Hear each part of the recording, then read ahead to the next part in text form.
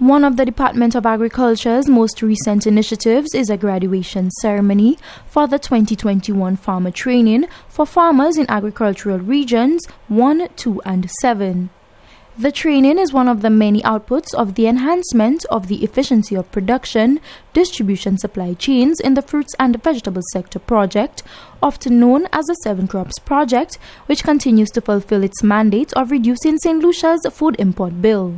Participant of the farmer training, Wilston Alfred, in expressing gratitude on behalf of the farmers in his training cohort, says the information received will only serve to enable farmers to capitalize on future opportunities within the sector and improve their output. Diseases, pests, all of those issues. And the other thing about record keeping, I think I mentioned that. And I think that record keeping farmers will go a long way in guiding or providing data for the Ministry of Agriculture in terms of various aspects of what it is we do, what is it we don't do, and where on island we are practicing what we are doing, so that they can probably influence policy in terms of land use and land redistribution throughout the country in terms of what we can produce for sustainability for the country. I mean, these are the things I was thinking about in terms of benefits of the program and how we can extend it.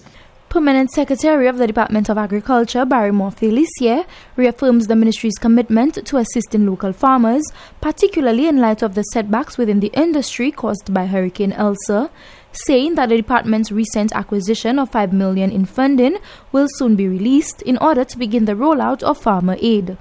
We intend, first of all, to provide support to those the hardest hit first, bananas and plantain farmers, and see what other support we can give to those other farmers in terms of greenhouses and the like. So that is on its way. I felt it important to reassure you as promising farmers, as farmers, that the government of agriculture is serious about your success.